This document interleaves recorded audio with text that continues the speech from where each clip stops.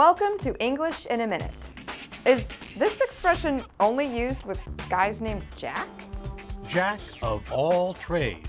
You might think Anna and Jonathan are talking about a friend named Jack, but you'd be wrong. Hey, I just got hired to bake a cake for my friend's wedding. Wait, you're a baker? I thought you were a reporter.